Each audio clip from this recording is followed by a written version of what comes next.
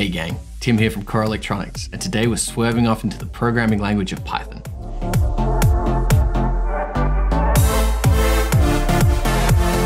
Programming is something that every modern maker should have some grasp of. In this tutorial, I'm going to give an overview of Python and a rundown of the main windows you're going to encounter. Now, put simply, programming is the process of creating instructions for a computing device to comprehend and execute. So these instructions are referred to as a software program.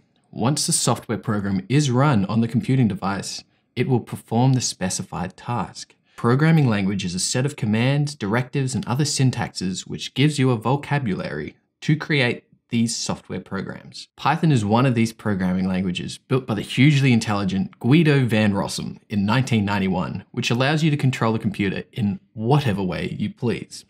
Now, worth noting, there are several other programming languages out there that can be used to control computing devices. Picking one often comes down to personal preference, but Python is an excellent place to start. Let me explain why. Starting off, Python is available online, open source, and is completely free, with over 8.2 million developers running it worldwide. Python is also ranked as one of the top 10 most popular programming languages. It is compatible with major platforms and systems, and as such will run excellently from your full-scale desktop all the way down to your little Raspberry Pi.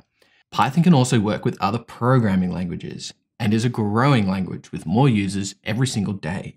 A core aim of Python is to keep the programming within its language fun. It does this by using syntax with high human readability. The formatting is visually uncluttered and it often uses full English keywords, whereas other languages would be using punctuations or abbreviations. Programmers can often become preoccupied with minimizing the execution time of their code.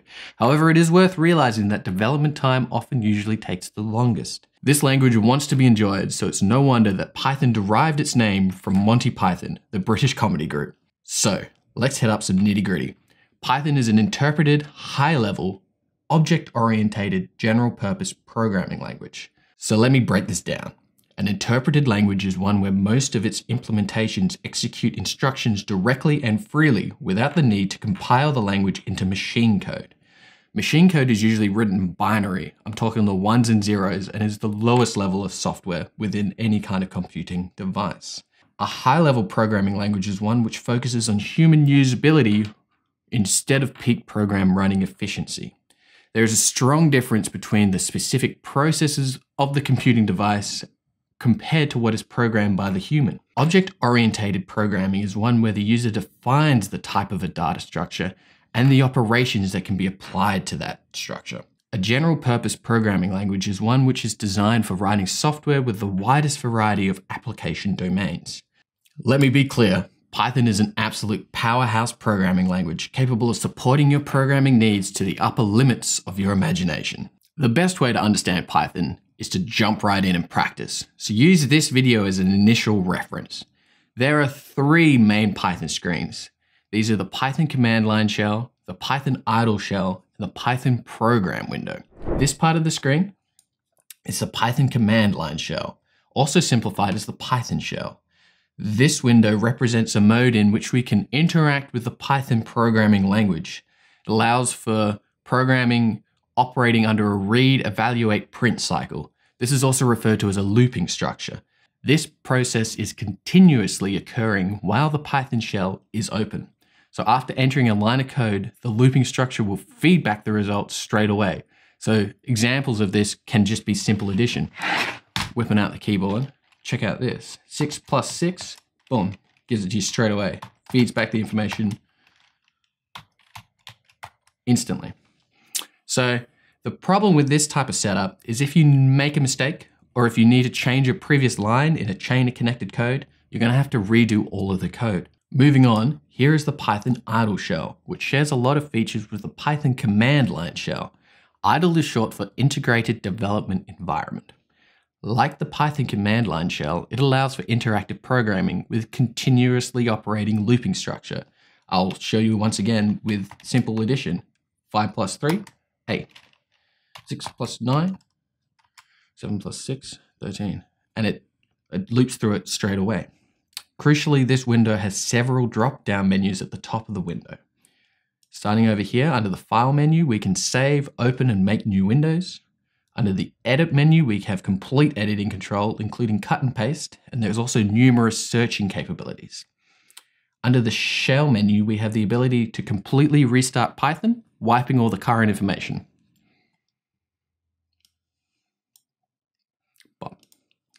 Under Debug menu, there are some simple debugging capabilities.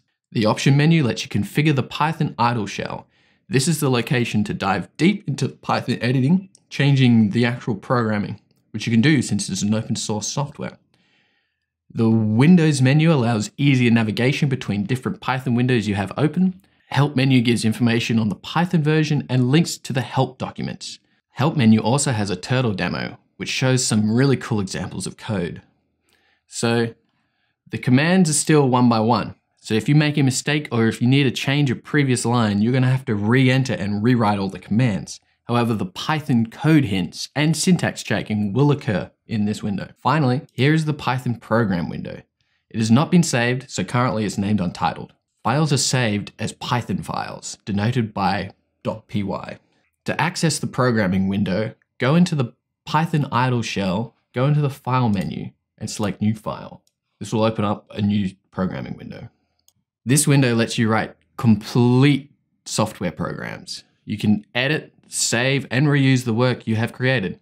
This window is not undergoing a continuous looping structure, so you can enter multiple command lines. Commands will not run after you have typed a line of code. Syntax indentation will also automatically occur. It will also give suggestions on what to write and structure hints as you are coding.